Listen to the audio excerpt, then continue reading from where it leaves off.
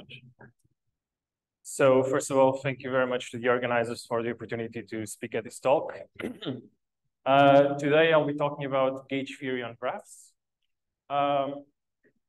And so this is joint work with my supervisor, Shan Majid, and there's two main points of interest in this research.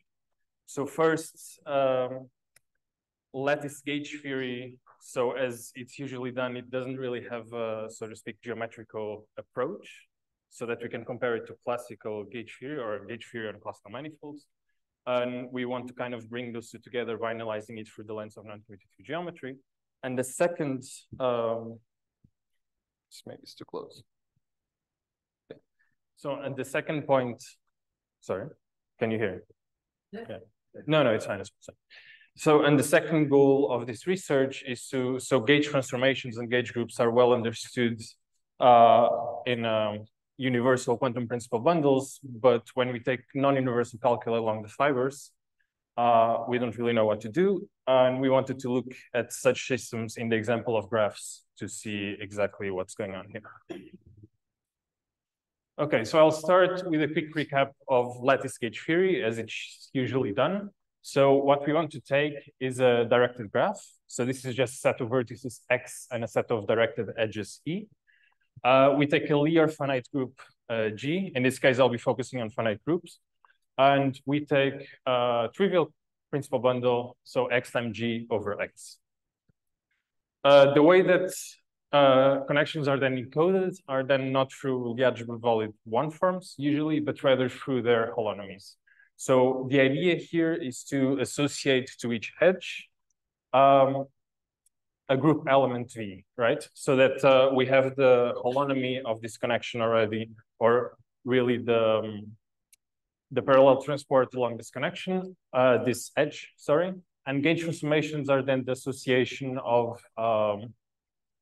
group elements to vertices, right? So we have a function. So essentially, what is happening is that we have a vertex X and a vertex Y. In the edge between them, we have the holonomy, and on the vertices themselves, we have the gauge transformations.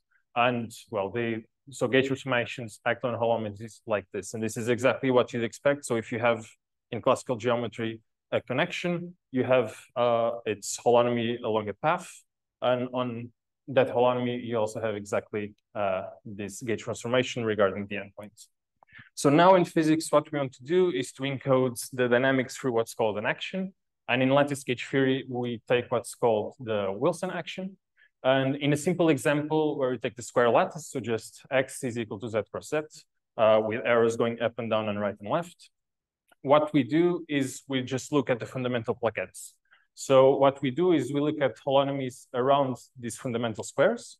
So in one way plus other way. Then we take the character of these holonomies in a specific representation, and we sum overall fundamental plaquettes and overall representations. And this C is just here because it's some numerical factor. And the reason why we take this is because if we take the limit where the edges go to 0 on this lattice, then we recover exactly the Yang-Mills functional on R2. So this is just a standard, well, we have the integral over R2, some trace operation, and then F wedge star F, where this star here is the Hodge star. The thing is, in usual lattice gauge theory, we can take this action, but this is by no means unique. So we can take other actions that in the limit where the lattice edges, so the spacings go to 0, also converge to the Yang-Mills action. And what we want to do is to, well, take this form here and use noncommutative geometry to try to approach it or to try to find a unique action. Okay. So this was a very quick review of lattice gauge theory. Let's see how it looks now from the perspective of noncommutative geometry. So what we want to do is to take as the base, as I've said before, a digraph. And here the space of one forms is simply given by the edges. And on the fibers, we want to take a finite group. And here, calculi, so bicovariant calculi are given by Cayley graphs, as was mentioned already before today. And a Cayley graph is just, we take a subset of G without the identity, which for technical reasons, we want to be stable under the joint action and under inverses. And we generate a graph on G. So vertices are the elements of G, and then arrows are just given by right multiplication by elements of this CG. Then, if we have a finite group, we can also do more, well, we have a lot of more abstraction that we can do. Namely, we can build the full exterior algebra, which is usually, well, given by the Voronix's algebra, so details are not so important for today. And if we assume a metric and a central volume form, so volume form just means that, well, there's a top degree and we assume this form to be central, which is the case for several examples. Then we can have a Hodge star going from omega k to omega top minus k, just as in classical geometry. And we can also, so given a group, we can also define an integral operation. And the reason why we need this here, so I wrote G here, but we'll actually take our base X to be a discrete group, and then we can build all of this, which is exactly what we needed in order to build a Yang-Mills functional. Okay, given this, let's have a look at gauge theory on digraphs with the universal calculus along the fibers. So we take a graph X with edges E, and on G, so on the fibers, we take the universal calculus, which is simply given by the Cayley graph generated by G minus E. So here, we have here our main structures. So we have connections are just one forms with values in CG plus. This is just, so the group algebra and the plus says, so if you look at this as a Hopf algebra, this is just a kernel of the Lie unit. And you can think of it as the Lie algebra, as playing the role of the Lie algebra when we take the universal calculus along the fibers. Then for the holonomies, we simply add the identity here. And the reason why we do this is because holonomies in classical geometry are usually just the path order exponentials of connections. And this at infinitesimal order, so to speak, just identity plus connection. And that's the reason why we do this.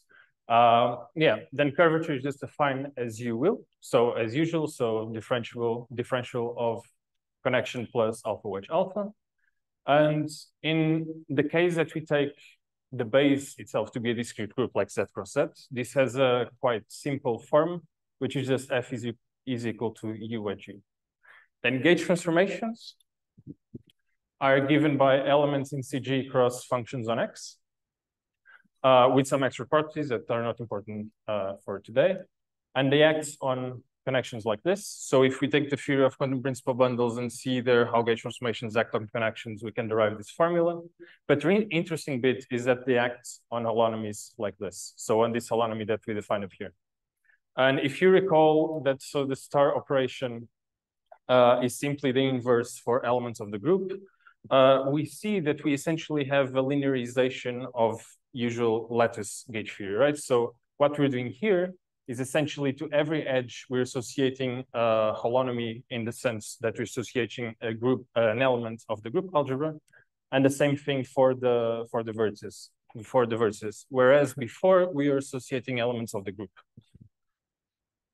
Okay, so let's see now how we can define an action functional. So what we're taking here as the base is a discrete group, so X with a Cayley graph generated by Tx. I'll give examples in a bit. We assume that we have a full exterior algebra with Euclidean metric, central volume form, and Hodge star, so that we can do everything. This works for various examples. And then we just define the Yang-Mills functional as you'd expect. So F star, so we need a complex structure here so that the whole thing is real. So F star wedge star F, where again, so F wedge star F is just an element of CG plus tensor omega top of X, so a top form, so we can integrate and apply the character of the representation to get a number. This action is gauge invariant when X is a discrete group. And what we found is that using the Hodge star and the fact that F has this simple form for discrete groups on the base, is that this action will only depend on loops of length 4.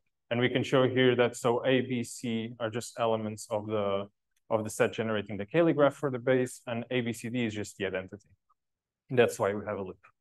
And some examples of these are just, so X being the square lattice with the Cayley graph, with the set generating the Cayley graph giving us the square lattice, just going left, right, up, and down. But we could also take here, for example, a triangular lattice. This is the Cayley graph here would be going right and left, up and down, and then in the diagonals. But the thing here is, nonetheless, the action will only consist of loops of length 4. And usually in lattice gauge theory, one would assume that only the fundamental plaquettes are important for the action, but we find here for this formulation that in a triangular lattice, it's not actually the triangles, but the squares that are important. So far, I've only talked about abelian groups, but we could also do this construction with the non-abelian groups on the base if you want. So taking, for example, S3 with the calculus given by the generators. Okay, now I want to show you how the action looks like in the case of the square graph, and just so that we're all on the same page, this is what it looks like. So the square graphs across sets, right? And this is the full action. So here, what we're trying to do is exactly the same as before. So we just consider the holonomies along these loops and then take the trace, right? And what we find here is that these first two terms is exactly what we have in the Wilson action. But then we also get a bunch of terms which are given by trivial loops. And the thing is, in lattice gauge theory, it is usually assumed that going one way and then back around the edge gives the identity, but this is not something that you necessarily need to assume in noncommutative geometry.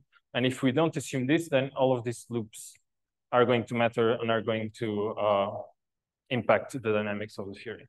But in principle, we get the Wilson action as you'd expect here in the first two terms. And this generalizes to, so this we can generalize to any other abelian group on the base with a calculus given by, well, by a set essentially containing n directions going in one way and then the other, and with the central volume form. Okay, so let's see what happens when you assume, so far we've always assumed the universal calculus along the fibers. Let's see what happens when the calculus is non-universal. And here, so what this means is that we take G along the fibers with CG being a strict subset of G without the identity. Then what happens is that connections are now elements of this space where we take the vector space generated by CG as the Lie algebra of the group, so to speak, tensor forms on the base. And for now, let's consider just gauge transformations again as being in this space. The question now is this thing a connection with the formula that we found before? And is the gauge group closed? And what we found is that the one way that we found to ensure this is to, instead of considering, so gauge transformations in this space, we consider them as maps from functions on the group to functions on the base. And we restrict them. So usually in this setting, we consider gauge transformations as convolution invertible unital maps. But here we want to restrict them to differentiable algebra maps. So the idea to restrict gauge transformations to algebra maps was shown here first in Han and Lundy. And then we extend them to differentiable algebra maps so that they're compatible with the differentiable structures, with the differential structures on the base and on the fibers. And what this means is essentially that this maps is given by a set map from the base to the fibers with this property. So this property essentially means that an arrow on the base is mapped to an arrow on the fibers or to exactly the same point, right? And if we restrict gauge transformations to such maps, then it's not clear whether the gauge group is closed or not under the chosen product. And here we have two cases. So the first case is that we assume that we only have the first bit. So what would happen here is that we essentially only look at gauge transformations which are constant along connected components of the graph, which, well, it's not so interesting. We'd like to have more interesting gauge transformations going on. But the thing is, from the moment on that we allow this, it gets quite complicated to check whether the gauge group is closed or not. And one way that we found of ensuring this is to impose this condition on the calculus, on the Cayley set of G, so to speak. But this is also quite restrictive. So there's not a lot of examples where this is true. And we've also found that the only calculus that is connected and satisfies this is exactly the universal calculus. So if we want to consider a calculus which is non-universal and has this property, it will be non-connected, which means that when we take the classical limits, well, we'll probably not get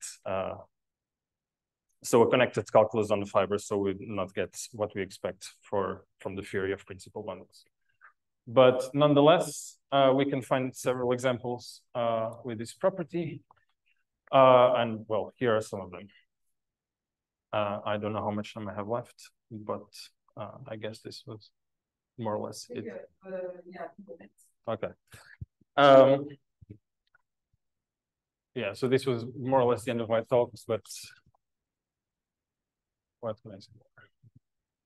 Yeah, that was it.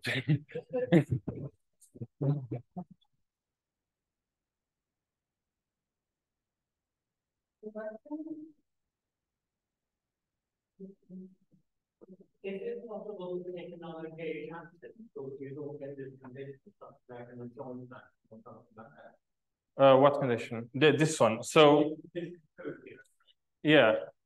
So this condition, I'm not sure. So because usually you'd look at everything using the convolution product. And one idea that we had, but we couldn't find anything, was to somehow change the convolution product or deform it so that we would not have to impose any of these conditions on the calculus ng, but we could not find such an action or product.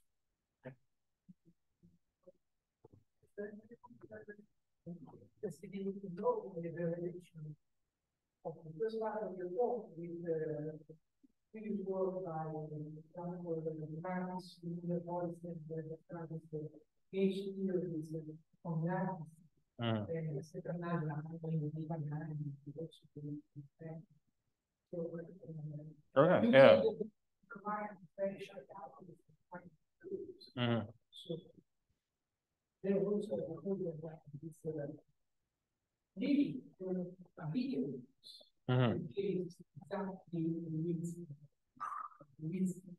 Okay.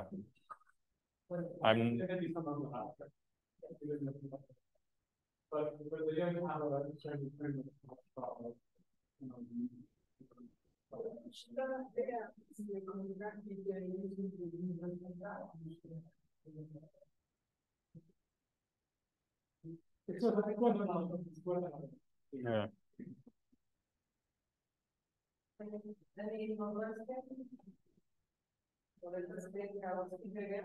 Thank you very much.